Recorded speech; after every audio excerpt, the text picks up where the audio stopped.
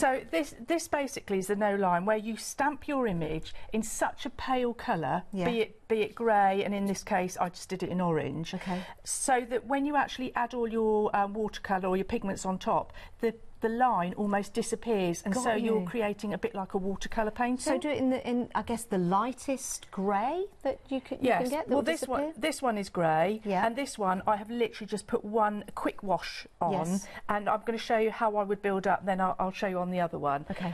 So I've got some pigment already here, but it's the easiest way to do a piece of work that would look like you've done a watercolour painting. Yeah. And lots of people want to be able to say, oh, I've done a watercolour painting, absolutely. and they haven't really got the confidence. But if you have some line work behind, you can lose that line work by then adding in colour. Now, the reason this will take a long time is because ideally I don't want to force dry each layer. Yes, okay. I want to really leave it to blend. And what are you using? What kind of watercolour? Right, this is our multi-surface paint, which we've got on the show, and we use this all the time for all our painting on fabric, on grey board, MDF, and we can use it in a dilute form like I'm doing here, which is a watercolour style, and just build and build and build and build your colour. Can you see what I mean about it's going to take a long time to show? Because you don't want to really force the layers in between. But I can see how that's coming on. And then this one, as I've been building my colour, so this probably took me about an hour and a half to paint. Yeah. And I've slowly added, and then actually I add less water to my paint, and then I go in slightly thicker. But it still creates that watercolour effect. And as you can see, the lines just fade into the background. So clever, isn't it? It's such a cool technique. And I think with something like this, it's not cheating at all. No. But what it does, it gives you confidence using your watercolour paints. Well, yes, and I think it is a colouring technique. I mean, we have all these mediums, pigments, pens, paints, whatever, and this is just another technique. Yeah. But this is also another really good illustration of why our pigments are so good, because they are cracking as a watercolour. Yeah, they certainly are. You can just dilute them so much, yet, you know, you can use them, like, here we go, fairly neatly if you wanted to as well. Oh, and that'll give you more like an intense. And you can build it up. It depends what sort of effect you want, but if you're particularly wanting that watercolour effect, it's what we call the no line. Wow, that colour's amazing. Yeah, thanks to Susan. But like I say, I mean, it's just a very, very quick technique just to show you what's achievable. I love that. And, you know, these are things that you want to achieve at home, so being able to use that technique, how wonderful is that going to be? Right, I just want to show you how beautifully this Taurus stamps onto... Well, I mean, I'm doing it on Bockingford here, but she's just so pretty. And she doesn't have to be Taurus, she doesn't have to have the horns. The horns can be cut off, or fussy cut, or masked off. Just make sure I get a nice, good, clear impression. Right, you can see how beautifully That's gorgeous. I mean, she's beautiful, isn't she? And I've just done that on Bockingford just so you can see. But I've already done one in advance, which I've fussy cut out because she is going to feature in my journal. Okay. And in my journal, before I go onto the page I'm going to work on, this was Aries that we came last month and did Aries. Yes. This I did live on TV, and I think it's already on YouTube. As Mel says it is. So if you want to go and have a look and see how it was achieved. Yeah. But isn't that a beautiful double page? Absolutely. Also, it kind of looks like a superhero. Yes, you know, she does. Absolutely, she does. So this journal is going to be the star signs. Yep. Unfortunately, I didn't start with the first two. We're starting from Aries, but I'll add them on the end. Well, did you know that Aries is the first star sign? Is it really? Yeah, it is. Oh, well, you see, it was meant to be, in astrology, wasn't it? Aries is the first star sign, and then it works. I think it goes back to it's either the Chinese or the Greek calendar, but Aries is the head of the. Just you're the font of all knowledge, aren't you? Certainly am, because I'm an Arian. Just say it. Right, so what I'm going to do is this Taurus is going to feature here. I've I haven't actually cut that out. That's actually part of the... Yeah, I was going to say, that looks really effective. Yeah, of the stamp, but it looks like I've fussy cut through, but I haven't. But what I've done on this side, I'm going to cover all this out during the course of the hour. Oh, and that's the stencil, isn't it? This is the beautiful stencil, and I love this stencil because, one, it's got a middle to it, so it's great for putting around things. So you can have your design in the centre, and also it's got no sort of end to it. What did you use to make that colour? Right, that colour is the what's it called, Mel? That copper kettle, which is the Stardust powders, and I put it through the stencil using our spread it paste, which we've got on the show. And oh my goodness! Spread it paste is amazing. Yeah. So the spread it paste, and I'm going to do it in a minute, but I'm just going to show you on different surfaces. Okay. Basically, it comes. On the show, I think we got it in 3: black, white, and clear. I'll just show that's a bit, clear. And of course, you can add your Stardust powders to all 3 of them, including the black. Okay. And the black and the white act as a bit of a carrier, but the end result is slightly different. Obviously, adding something to white is going to be different to black. I think this one actually is pure black, and this is on. We've used it on fabric. Gosh, really? Yes, and it's got a lovely texture to it, but it also acts a bit like a mask, just by the nature of it. So what I've done is put it through a stencil and then added multi-surface paint through the stencil, so it colours the fabric as well. So that's one technique. Very good. This is the white, but you can see how the colour has spread through the fibres of the fabric. It's just so pretty, and you get a lovely effect on the back as well. Wow. This is it on paper, and here I've added the orange, red and the turquoise to the clear paste, and you can see it's got a really lovely I like that sheen to it. That's a really cool effect. It's so pretty, and I love that stencil. And again, just more different techniques. This is clear, and I'll show in a minute. We put the waxes on this as well, so everything that we do is all interchangeable. So again, you could add the wax to your spread it paste, the Stardust powders to the paste, and it's just all mixes and matches. Clear paste, again, we can colour the paper twice, and that will act as like a resist as well when you use it clear. A bit like when you do batik. You can paint it on, it protects the surface underneath. So here, this was a cream piece of paper. I've coloured it green, put the paste on, and then added pink. Very good. So that's what it shows. And again, this is the Stardust.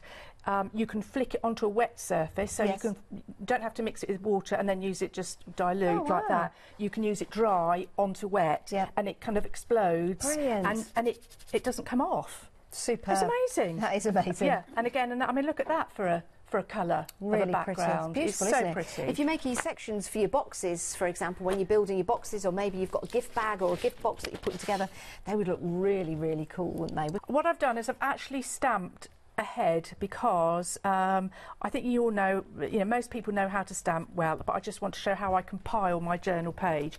So I've added our Taurus lady to the black, stamped in black ink onto white, but I've also stamped her again, and I did her on craft card, and all I do, Janice, is use a white gel pen to bring the highlights up, and because I've got the craft card down this left hand side of my spread, I want to bring the craft card to the right hand side because I want these 2 pages to link up. Okay, so I'm just going to quickly attach some of the craft card. I love craft card. It's one of my favourite. Black craft card and actually Bockingford. I just, there's not really colour there. You can obviously add your colour, but it's just such a great combo. It's like the 2 staples that you need. Yeah, I think so.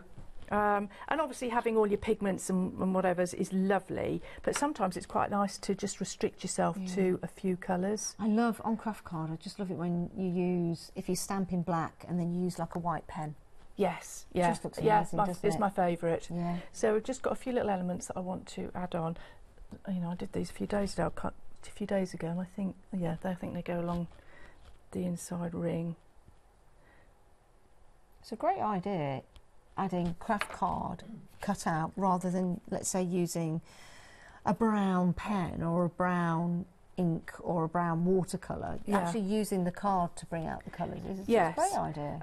But my plan for this actual whole double page spread is to bring this copper that we've used through the stencil. So this was exactly the same as I did before, but it wouldn't be dry in time for me to work on this page, so I've had to do it in advance. But I want to bring that copper to this page with the Stardust powders and water. So you can see that the powders are used in so many different ways. You know, Mel and I, we always want our mediums not to just do one thing, you know. We like it to do different things, and we really put them through their paces beforehand, just to see what we can use them on, what they work with, and that's why we love the powders, because they go on pretty well everything. So, and then I'll just cut this little one out. Oh, so oops, that make a difference. Yeah. And now, if this wasn't in a journal, I'd put a little gem there. Yeah, do you know what? It's a good idea. Yeah, but because it's in a journal, I like to keep them flat, and I like to be able to stamp on. So you could use some of your texture paste with your Stardust in. You could. That would look brilliant. And that would like a faux gem, wouldn't it? Yes, it would. So anyway, what we've got here is, this is one of the elements on the Taurus. I love this stamp. It's great, isn't it? And I want to show you something here. This is this little one stamp I've used 6 times, and I've done a different treatment to each one. So it's the same stamp? Yeah. So this is the stamp. Yeah.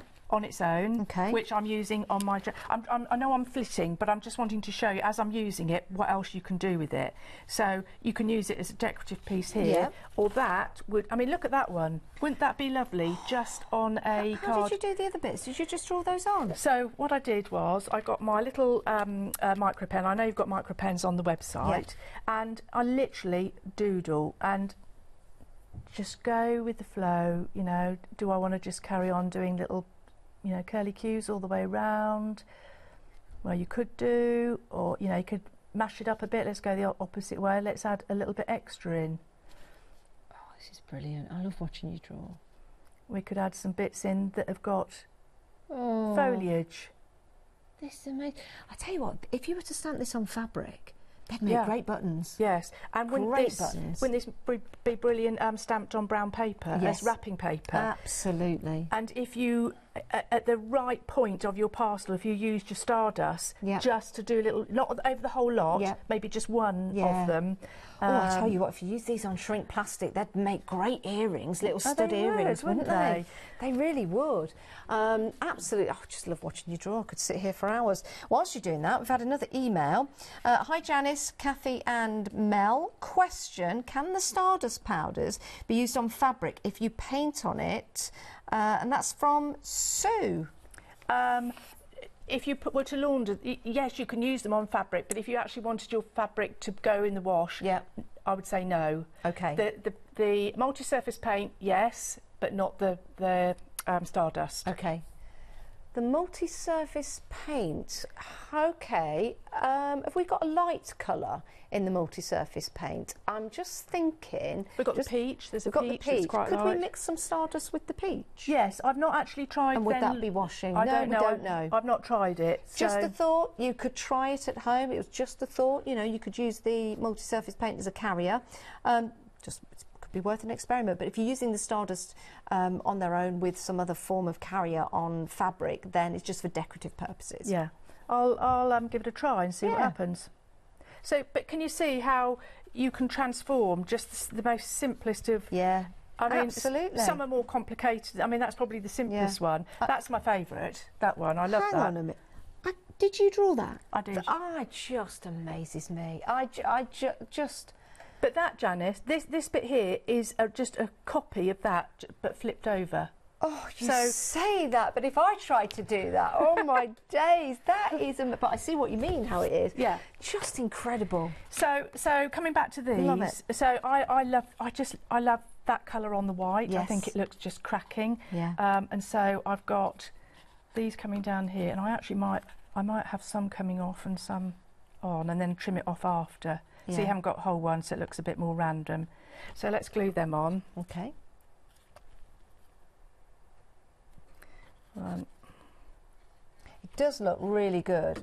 just the craft card, the white, the Doesn't black, it? but then the hint of gold that you've got with the stencil, just kind of sets it off a little bit. But you know, your colour could, if you didn't want to do metallic, you could use your stardust powders in the binder or just with water, any colour as your additional one, couldn't you? Yeah. How you stick and then cut.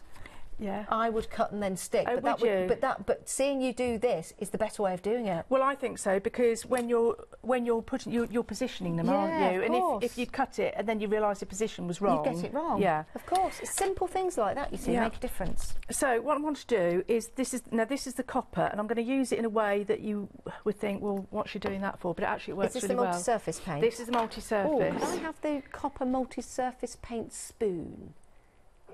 We don't have that spoon. Well, actually, I can find it. No, it's okay, Mel. You don't need to. We have got it here. Mel's going off to mix with the spoons. I kind of figured that Mel's gone off to get the wooden spoon. I kind of thought that if I diluted it enough, it's not far off like fleshy coloured, is it? Peachy colour. Peachy colour. So I thought I'd use that just to bring in to her face. I have said spoon. It creeped in. I've felt something on my hand. I was like, what's that? There you go. That just shows you the multi-surface paint. It is gorgeous. And like Cathie says, you know, when you water it down, it does give you that nice sort of like peachy tone to it. Did it make you jump, Janice? It did make me jump. I felt this stroking on my hand. That's beautiful.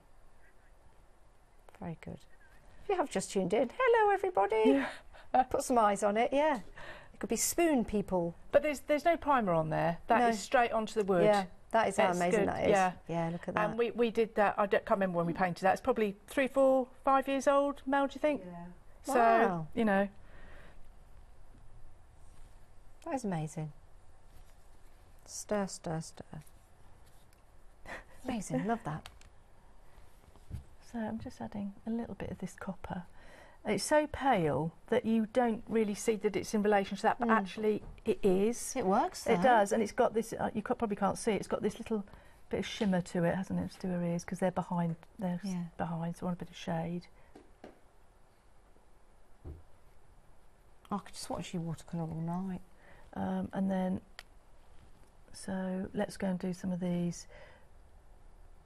Now this is in the multi-surface, so this is a pigment you can use on paper, you can use it on your fabric, you can use it on card, or if you don't have the paint and you want to just go for the powders, here's the powder. Now I always use the lid as my palette, and I decant just a little bit, you know, even with a wet brush, into the lid and then add some water and just make it into a little bit of a paste. If it dries, do you reactivate it then by adding more water if it's in your lid? You can. And you know, I've wet that, but I would, as wet, I would just turn it upside down, put it in my pot, because the worst thing that could happen is some of your powder sticks to the moisture, but it doesn't matter because you're just going to reactivate it again. So we can use it as a paint, and it is just brilliant to paint with. So I'm going to do a little bit of painting on this. Of course, remember, this is the same powder that went in our paste here, so it's identical colour. So let's have a think. So she's got some sort of leafy bits coming down here, so I'm going to continue on with those. Beautiful. Even shows up really well on the black. Doesn't it? Yeah. And as it dries, it shows up even more. Yeah. Isn't that lovely? Oh, look at those little leaves. So all I'm doing here is mimicking what's there. I mean, I sometimes worry that people think, oh, you know, I don't know what to do. Actually, all the information is there already. Yeah. If you just look and see, and then just copy, and it's all mark making. And what I like about this one, we've actually got, this is part of the stamp. You see all these sort of dots and stars, but I'll try and use it in, I'm trying to use this stardust, not the paint. Let's go back to the stardust. Yeah, you can use that as well, the actual stamp, if you're not confident to just make marks. Yeah, beautiful, isn't it? So many different ways that you can use the stardust, and it really does give you that lovely shimmer as well. Is this showing up on the camera well enough? Yeah, it is. Yeah, am I doing it we can big see enough? That. Yeah, we can see that. Even if you add just a tiny amount, it gives you that detail. Just using a tiny brush like that, you can see just how smooth. And this is just water and the stardust mixed. Yeah, we quite often get questions like, what size brush do you use? I mean, I generally have about two, one about this size and a bigger one. Yeah. Bigger one for doing washes and this for doing fine. But actually, as long as your brush has got a really, really good point, it can be a big brush with a really lovely point, you can still do fine work with it. Yeah. So again, we've got all these little leaves. I can start colouring in. Yeah. Adding them in. Whoops. Again, this is Taurus from your astrology set, but doesn't have to be a star sign. This could be a mythical stamp. It could be something. If you take the horns off, for example, it can be something completely different. So now I'm bringing in the gel pen, and I don't know what time's looking like. Have I got time-wise? Less than 5 minutes on the show. Oh gosh. I know, time flies, doesn't it? My plan for this piece is I'm going to doodle with the gel pen and carry on with the stardust. Yes. And the shapes I'm making this side, I'm going to bring across and then do the same this side, and they're going to meet. Oh. So there's a really good synergy between. Can you see I've started doodling on there already? Can't you? So all these sort of like doodle parts are going to meet in the middle. Wow. Yeah. And then that connects the two pages. So it's a bit like the Aries. Yes. That one is not. It doesn't work as separate pages. That they actually belong together by the colour sort of. You know, some of the mark making, and I should do the same with this. And imagine if this is your calendar. It would be beautiful, wouldn't it? That'd be absolutely stunning to make somebody a calendar with all of those star signs on. It really, really would, with all these different style designs, or even a book. You know, and you know, if you do your research or if you know your astrology, you could take and pick the different characteristics of the different star signs, and you could print those and you could put those into the book as well. And I think that'd make a really great gift for somebody. I think so. I think that's a lovely idea. Yeah.